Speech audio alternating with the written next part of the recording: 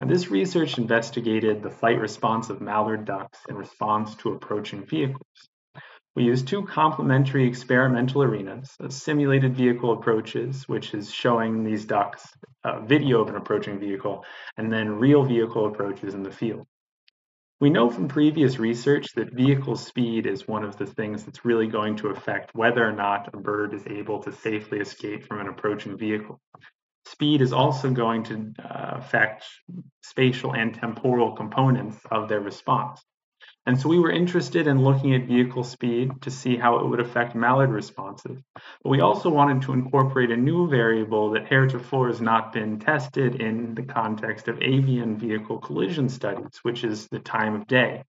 That is, are mallards going to respond differently to vehicles during the day versus at night? And so what was significant about our findings? Well, between the two arenas that we had, simulated and real vehicle approaches, our variables of interest affected the mallard response differently. For the simulated vehicle approaches, we saw that mallards were far less likely to respond at all to the vehicle approach during the night. However, if they did respond, they were doing so with a lot more time before a potential collision than their daytime counterparts. In the field experiments, we saw mallards displaying a response that previously hasn't been seen in birds responding to vehicles, which is a delayed margin of safety. In a delayed margin of safety, we see the distance and time before collision decreasing as vehicle speed increases. Essentially, the mallards are allowing a faster vehicle to get much closer to them before they flee. Now, this again indicates that speed is one of the most important factors affecting whether or not a collision is going to take place. And this is also supported by our finding that the probability of a successful avoidance by our mallards also significantly decreased as speed increased.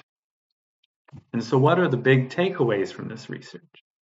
Well, the bottom line of these findings is that mallards are often going to be unequipped to adequately respond to vehicles approaching them at very high speeds. They often don't flee at all, and when they do flee, it's going to be with inadequate time to escape more often than not. And because of the incredibly high speeds of modern vehicles, the best thing we can really do is to avoid vehicle encounters with mallards entirely. And we know when mallards are going to be the most active, especially in large numbers. It's going to be during migration periods, and this is often going to be at night. And these are likely going to be the most hazardous times to be occupying essentially a danger zone for mallards, which is ground level to about 1,000 meters in the air. Moreover, it's clear that something is getting lost in translation for these birds. Either they don't feel sufficiently threatened by vehicles enough to flee, or they aren't able to detect them fast enough to adequately respond.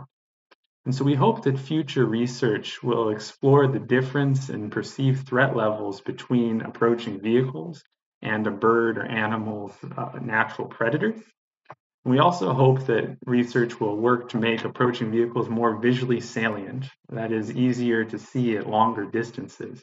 And we hope that by doing this, we can work to mitigate future bird strikes with vehicles. Thank you very much for your interest in our research.